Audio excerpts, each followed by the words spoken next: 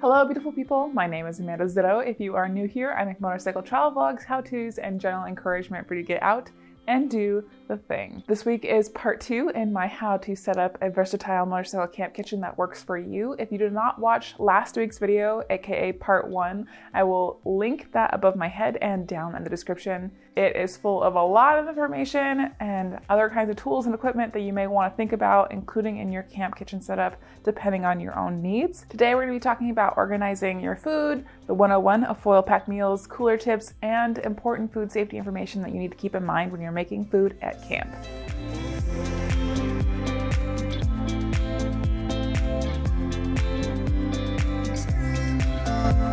Let's jump right into organizing your food. I carry spices and the majority of my cooking gear in one stuff sack, and then I carry the rest of my food and things that may explode in another stuff sack. I know there are people who use packing cubes for this. It's the same idea. If you have hard panniers, you could also think about carrying a small plastic storage bin as your food sack, and that could also double as a kitchen sink at camp to make cleanup just a little bit easier. If you go on shorter excursions, like just a weekend trip or an overnighter, planning out your menu ahead of time of what you want to eat and thinking about things that you can use the leftovers of to make the next meal means that you have exactly what you need to make the food that you want to make, and there will be less food waste and less leftovers to deal with. Try and keep it as simple as possible and be realistic about how much time you want to spend making food at camp. When you're planning out your meals, make sure that you eat all of your perishable food first and leave any of the meals that use a lot of canned foods for the later half of your trip. For weekend trips, you have a lot more room to pre-prep your ingredients at home so you can create fancier meals at camp because all you have to do is dump it in the pot and cook it. Things like pre-prepping vegetables, cutting your meats, so all you have to do is slide it into the pan. Don't even have to worry about sanitizing that cutting board because all you did was slide it from the Ziploc to the pan. Keep in mind, if you're doing a longer mileage kind of trip, there are going to be grocery stores. People have to get food pretty much everywhere. Even if you're doing a BDR style trip, there are dedicated checkpoints along your route that have towns that have grocery stores in them. So you don't really need to carry more than 3 days worth of food. You don't have to carry 10 days worth of food. I personally pack about 2 days worth of food and then I stop at a grocery store and I stock up again. This also means that I don't have to dedicate quite as much space just to food in my saddlebags. It also means that I can eat fresher food for the length of my trip. And at some point on your trip, you're going to look at the food that you have in your bags and you're going to look at the restaurant in town and you're going to opt for the restaurant in town. Let's talk for a second about coolers. If you choose to take a cooler along with you, know the pros and cons and the limitations of a hard-sided cooler versus soft-sided coolers, and plan accordingly. Soft-sided coolers aren't going to be able to stay as cold for as long as a hard-sided cooler, especially when exposed to the sun for all of those long hours in the saddle before you get to camp. Speaking of sun, do your best to keep whatever cooler you choose to take in the shade when you get to camp, whether that's the shade off of your bike or better yet, the shade off of a tree or a bush. If you're traveling with a bunch of other people, split up the load. Take 2 coolers, one for food storage and one for drinks. Maybe even a small third cooler just for ice to refill the others if you're going to be sticking around in one spot for more than a day. Before you even leave the house, starting with a cold cooler is going to help keep everything else cooler as well. These reusable ice packs are great to put in a cooler to pre-chill it before you pack all your food for the trip. Or if you have a soft-sided cooler like this or this, you could put these in the freezer before you pack everything for your trip to make sure that it's as cold as it can possibly get at the get-go. I prefer using the reusable ice packs personally, but if you're going to be gone for more than a day, they're not going to do much good on the second day. So if you do have to go in and get ice to refill the fueler, try to keep that ice in its own Ziploc bag so that you're not waterlogging all of your food in the cooler as the ice melts. If you're going to choose to take a cooler, go all in. You want it filled to its max capacity because any empty space in a cooler is just an invitation for warm air. If you're going for a weekend-long trip, you can freeze any food that you're going to eat in the next day or the day after and keep that in the bottom of the cooler because that's going to act as an extra ice pack to keep everything else cooler. How many times can I say cooler? When you're packing the cooler, think in layers. The last thing that you're going to eat should be on the bottom and the first thing that you're going to eat should be at the top. So layer of food, layer of ice or ice pack or something, and then a layer of food and ice and so on. Coolers are super useful for like weekend trips, but trying to keep a cooler cold when you're going to be gone for longer than a week is just a lot of extra work. I would rather stop at a grocery store every day to get food than try to keep a cooler cold for a week-long trip. Which is where my like weird no-name roll top semi-insulated bag comes in handy.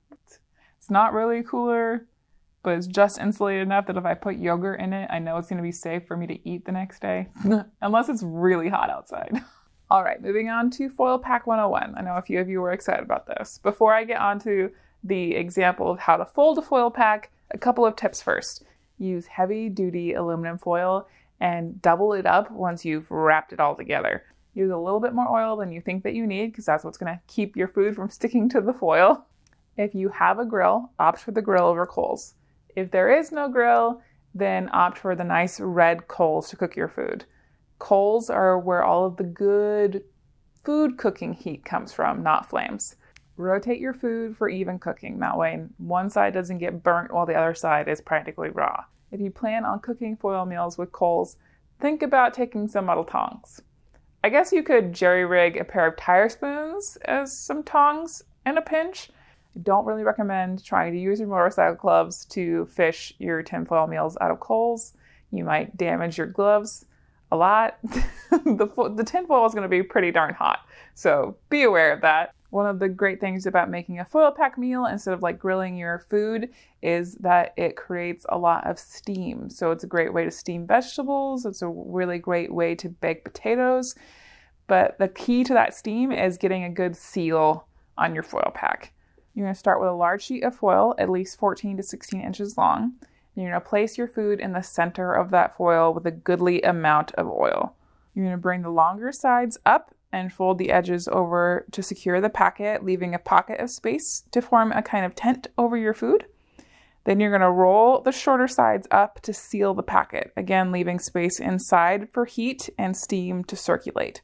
The other cool thing about foil pack meals is that you can practice doing this at home. You prepare all of your ingredients and you roll up your foil packet like you would at camp, and then you put it in your oven at 450 degrees and then you cook it for the same amount of time that whatever foil pack recipe you're following tells you to cook it for. So that's a good way to perfect your foil wrapping skills. All right, let's go over some food safety basics. Number 1, always wash your hands before you prepare food that's going to go in your body. If you don't have water, use alcohol, use hand sanitizer, use antibacterial wet wipes. If you have to use wet wipes, try to use wet wipes that aren't scented. Number 2, if you are in the backcountry or if you're in another country and you didn't get your water from a trusted, potable source, boil it, filter it, or treat it before you use it to cook food.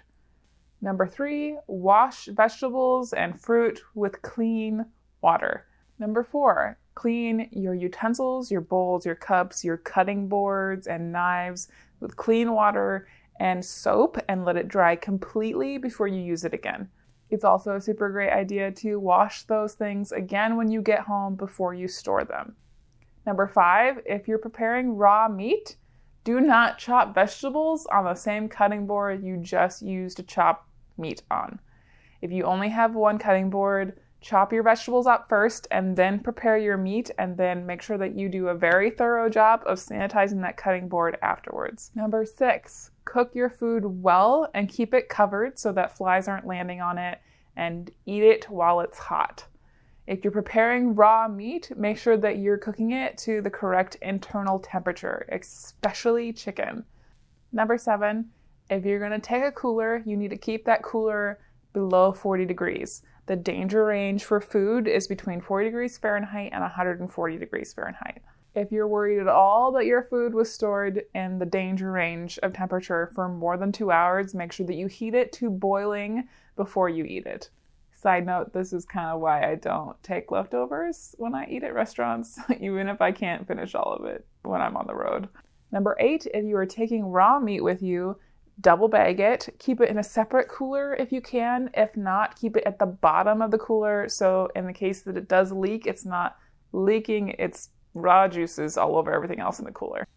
Number 9, do not use a dirty bandana or a dirty towel to dry your hands or your dishes after you've done washing them.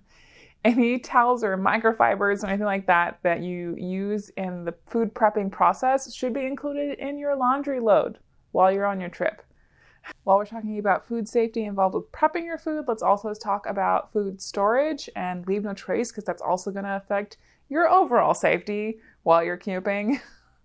You're going to want to store your food and dishes away after every single use and keep it free from food bits. This will protect your food and you from wild animals, especially rodents, which are the most common visitor while you're camping. Try to avoid cooking too close to your tent. One, because if you're using a campfire to cook, the embers can pop up and put holes in your nylon, but also the food smells from you cooking will transfer to your tent and animals will still think that there is food in it. Along those lines, it's a good idea not to store your food in your tent. Especially if you're in bear country, do not store food or anything with a scent like deodorants, toothpastes, scented wet wipes, that kind of stuff. All needs to go into a bear bag that needs to be hung or put in a bear safe container away from wherever you're sleeping. If wherever you're camping is not a bear active area, you still don't want to store your food inside of your tent because the rodents will chew through the nylon of your tent to get to food. And it's a lot easier to replace a small nylon sack that you're keeping your food in than it is to replace a $100, $300, $400 tent. Dispose of your wastewater from cleaning up 100 feet away from any water source. And please do not do your dishes in any creeks, streams, ponds, rivers, or lakes. You can collect some water from that, move away from the water source, and do your dishes. Yes, even if you're using biodegradable soap, it's still not a good idea. Treat any of your garbage the same way that you would your food. Pack it up, seal it up, and keep it safe while you're at camp, and then pack it out. Try your darndest to only pack and prepare food you know you're going to eat. That way you don't have to worry about what to do with the leftovers. Anything you do have leftover, meat, vegetables, should still be sealed up and packed out and treated just as carefully as the rest of your food. I cannot emphasize how important it is to leave no trace, whether you're camping at a designated campground, you're dispersed camping in national forest, or you're boondocking on BLM.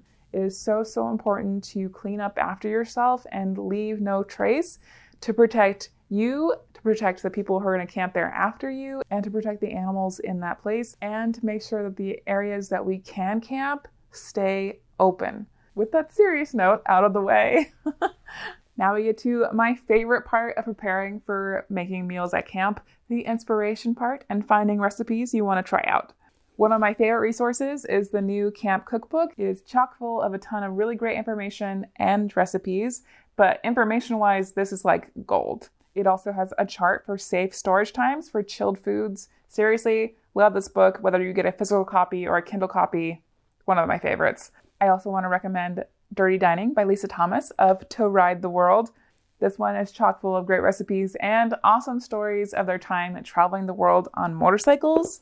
And it's also just awesome to support other members of the motorcycle community.